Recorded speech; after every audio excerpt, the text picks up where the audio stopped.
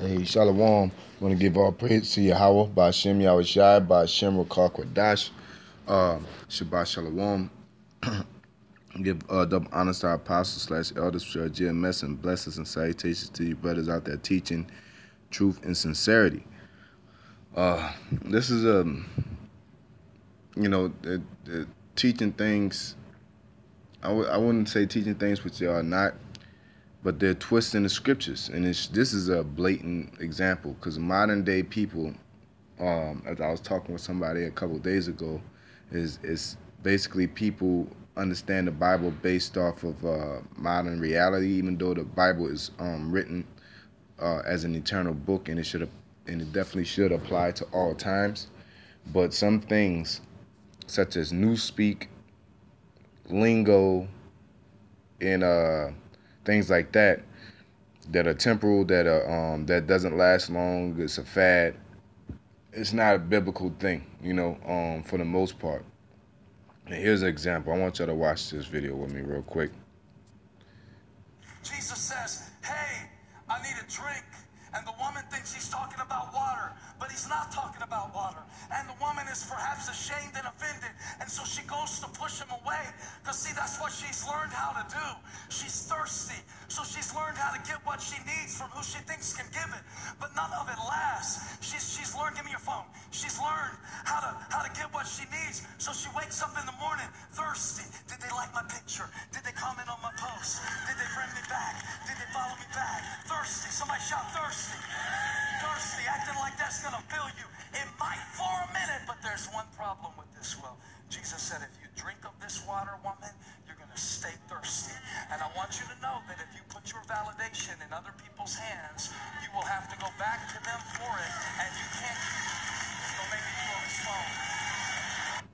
Yeah, I found it funny that he did like a mic drop, like made me throw his phone. Or pastors always say, they stop in the middle of the sentence and have a quote.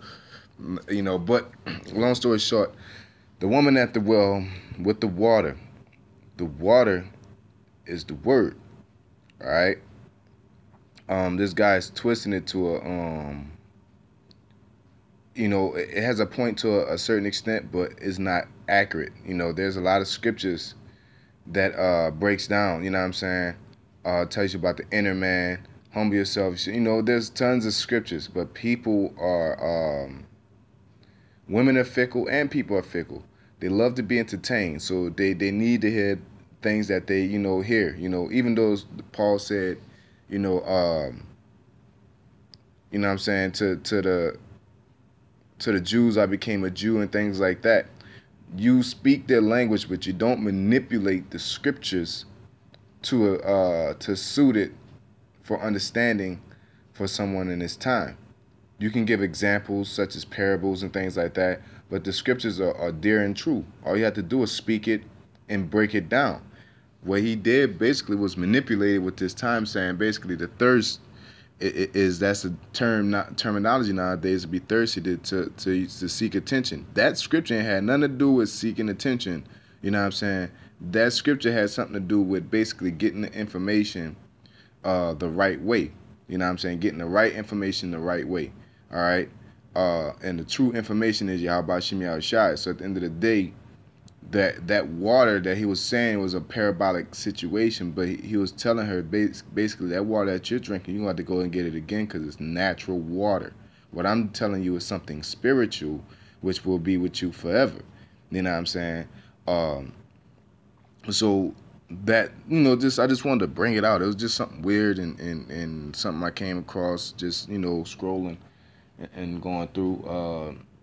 We go in and out with it. So it's just showing you how you look at the crowd, look at the people they're excited to hear these type of revelations, nigga woman standing up clapping and all that other nonsense, and they think that this is what it is to get the truth.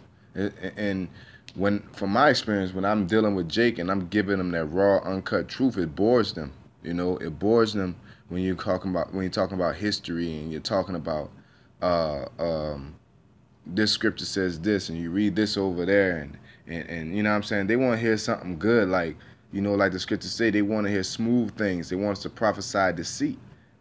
We're not here to do that. We're here to prophesy the truth with all conviction, and with truth, we're able to persuade men. Through the terror of the Lord, we're able to persuade men. Because if you're serious about this, we don't have to sugarcoat it and make it taste good or sound good for you to digest it or hear it, you know. So just want to bring that out. With that being said, we're going to give all praise to Yahweh, Ba'ashem Yahushai, Ba'ashem Rakar Kadash, Shabbat Shalom, the Bonsai Apostles, elders, our GMS, and blessed I teach brothers out there teaching truth, sincerity. Shalom.